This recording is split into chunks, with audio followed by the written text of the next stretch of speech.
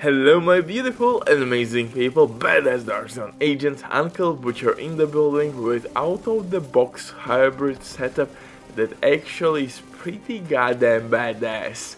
Now you're gonna be him, the main character in the game. Absolutely nasty. You're gonna clap booty cheeks, and on top of that you're gonna boost your teammate damage as well.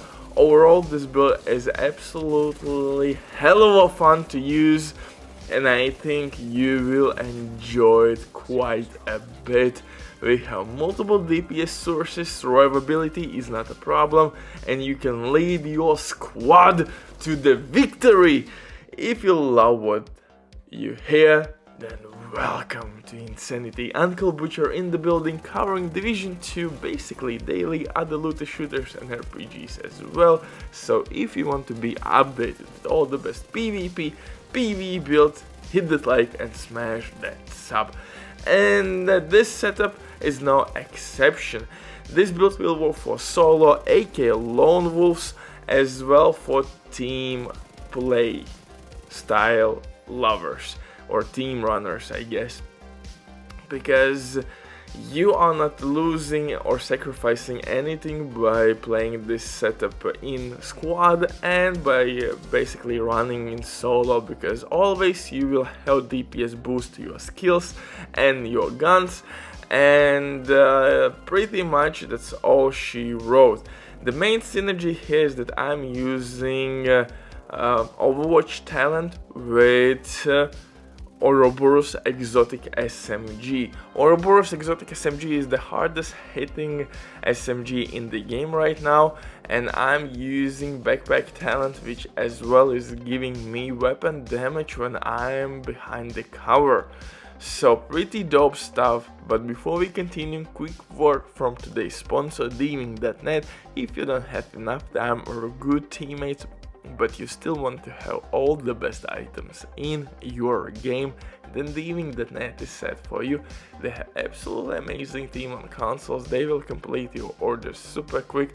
Right now with my promo code RBDIV you will have 15% discount on absolutely all services. If you have any questions, don't hesitate, drop your comment down below in comment section or contact the operator.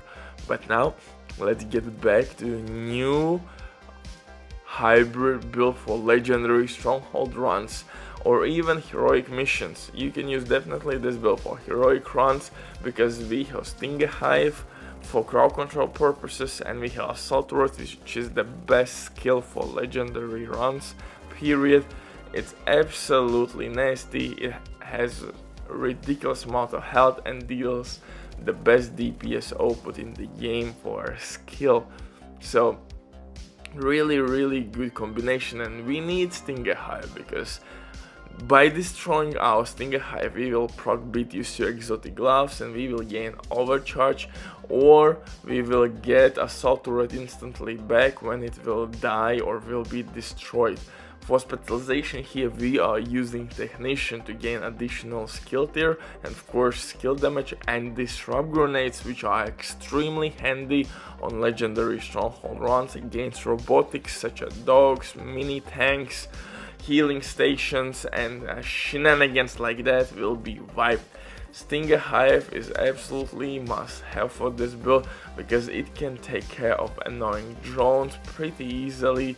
DPS output is absolutely nasty, and as you see we are wiping enemy after enemy after enemy. For the guns though, you have a couple options. First of all, I would recommend you to use OUROBORS exotic SMG because it is one of the best DPS weapons in the game right now. Definitely the best SMG in the game right now. So when we will be undercover or behind the cover, we will gain Overwatch buff and backpack damage buff as well. So we have 15% extra damage from backpack talent, 12% additional weapon damage from Overwatch talent. Now we have 15% weapon damage buff from Picaro's named holster as well. and we have one red core attribute, and Walken Harris will give us additional 5% weapon damage. So DPS wise, this setup is actually really decent with OUROBORS exotic SMG.